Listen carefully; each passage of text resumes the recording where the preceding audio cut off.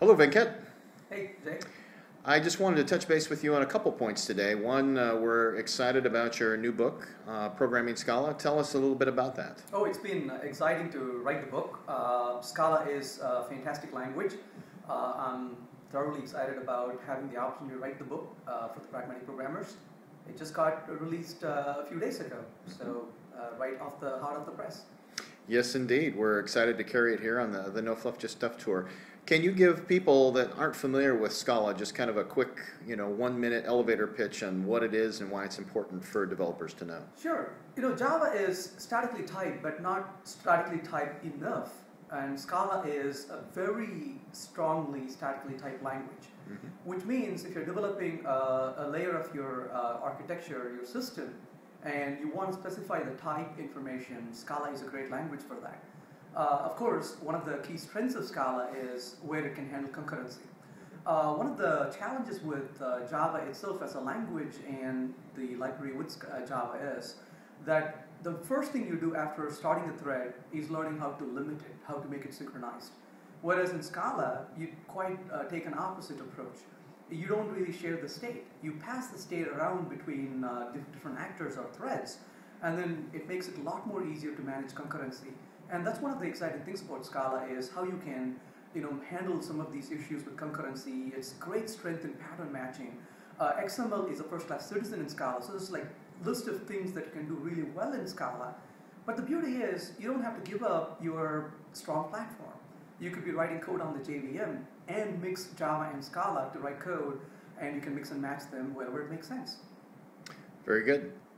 Well, overall, we see that throughout time, you've become what I think Neil Ford calls a polyglot programmer, right? You have embraced Groovy and Scala, and obviously Java as well. Why don't you kind of share with your audience as we move forward why it's important to at least be familiar, if not starting to master some of these languages as we progress along? Sure. One of the real reasons I really get excited about different languages is not really the syntax. The syntax is not the most exciting thing.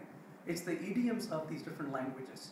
So if you will, Java is a great language that for its time, it did a lot of things in the right way. It made things a lot simpler than what C++ did those days. Then of course, what I realized over time is the languages that you know really define your ability in terms of design. And if you only know one language, that fairly limits your ability to design your application. And as a craftsman, you don't walk in with one tool and say, I'm going to use this one tool for everything I do. And there are strengths that Java brings to the table. There are strengths that language like JRuby and Groovy bring to the table. And then there are strengths like what Clojure and Scala bring to the table. And by learning these different languages, we can apply these different design techniques and capabilities in developing enterprise applications. Very good. So let's jump a little bit over to the Groovy side of the house. Now, you also published a book about Groovy as a whole, and there's a conference coming up here in the fall, Spring 1 2GX, which is a combo show about Spring technologies and also Groovy and Grails. Why don't you kind of just share with the audience your impressions of the maturation in the Groovy and Grails space and how things are going there? Yeah, I'm certainly excited to be there in New Orleans when the conference does happen in October. Groovy is a fantastic language. I've thoroughly enjoyed working with it, and as a dynamic language, it is a language that is extremely powerful. One of the real nice things about Groovy is its strength in metaprogramming. That's what excited me into Groovy, drew me into Groovy itself.